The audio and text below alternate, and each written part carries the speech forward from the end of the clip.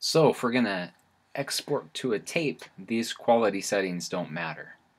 So if they were on, a poor quality, it wouldn't affect the tape.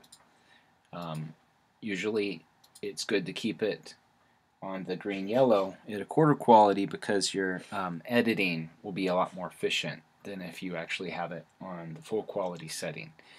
So with that being said, to export, you just go up into the sequence that you want to export and you select it, and then you go to File, and then you go to the Export, and then you'll have an export setting. But export settings are dependent on codecs, and you may not actually be sending it to a codec that the majority of people have.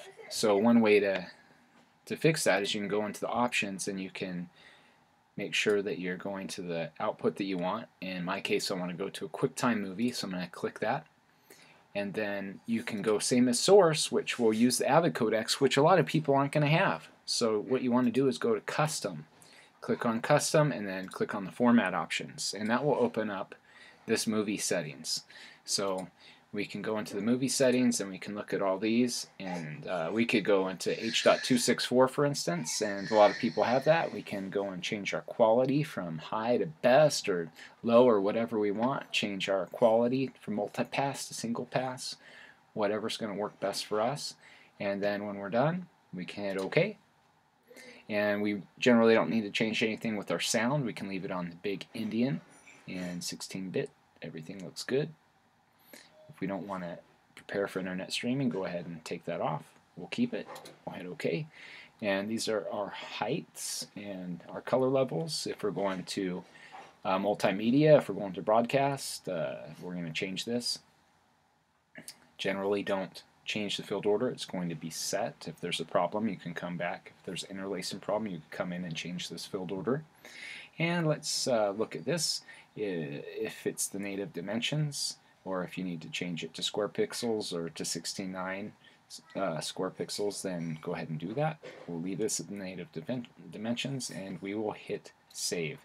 Once we've hit save, we'll name it what we want, and we will hit save. And this export dialog box will come up, and it will start exporting. It tells you here that you can type Command+ to cancel. If for some reason you've just figured out that you've made some kind of an error.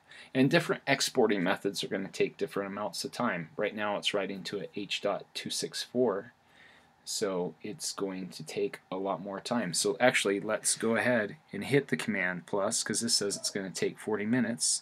We'll hit Command+.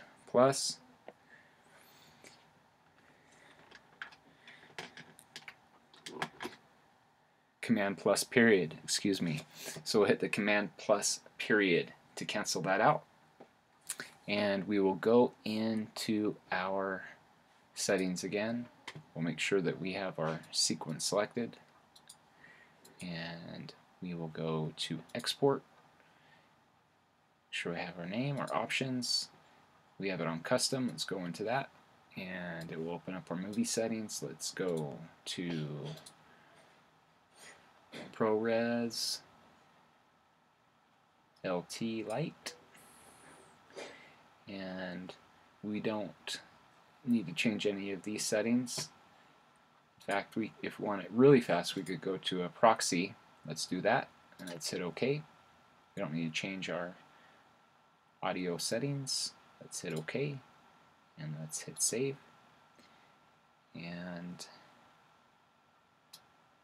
save it. And this is going to take 4 minutes and 16 seconds approximately, a lot faster than crunching out that H.264 codec. Now you know how to export movies.